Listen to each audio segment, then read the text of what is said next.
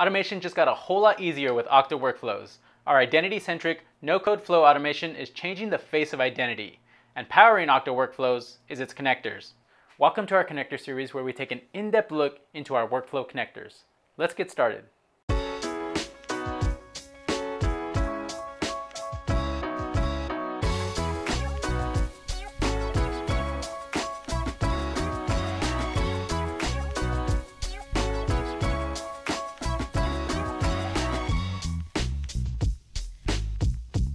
Managing SaaS apps is a job in and itself.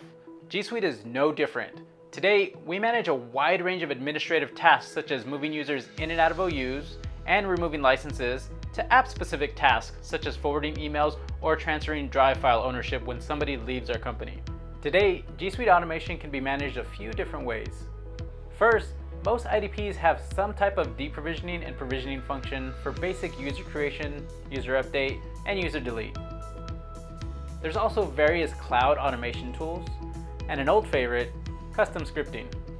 The problem here is that not all IDPs can handle the deep application level tasks outside of basic CRUD operations. Things like changing mailbox settings, moving drive files, or removing licenses.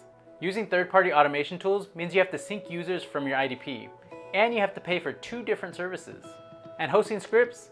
Well, who wants to cover the cost of hosting and maintaining a custom written script forever? Even worse, these scripts often fail to secure their access keys, and as time goes on, the staff who created these move on to new companies, leaving the scripts a mystery for everyone else. To make this management easier and save you some time, we've created a family of connectors that tie directly into G Suite. This family of G Suite connectors is part of Okta workflows. What this means is automation is no longer limited to your developers. The drag and drop UI makes it easy for anyone on your team to build and troubleshoot flows. Workflows requires no custom code or infrastructure to host or run that code. And the best part, automation can now live in a single platform and be closely tied to the user's identity. So as users flow in and out of Okta from your HR systems, so they flow in and out of G Suite.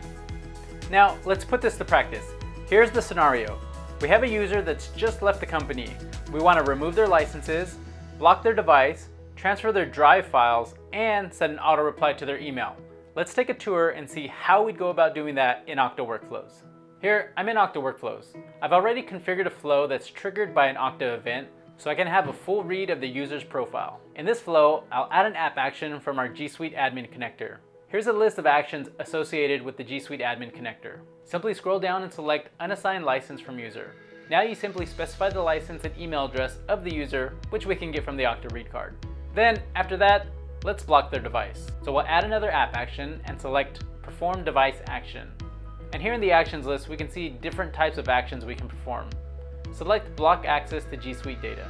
Now that that's been taken care of, let's transfer the drive files using the Google Drive connector. We'll enter their email address and their manager's email address, which can be dynamically retrieved using the Okta read card. And finally, we'll set an auto reply to their email using the Gmail card. We'll pick Set Auto Reply, enter the email address, and here we can set the subject and body as needed.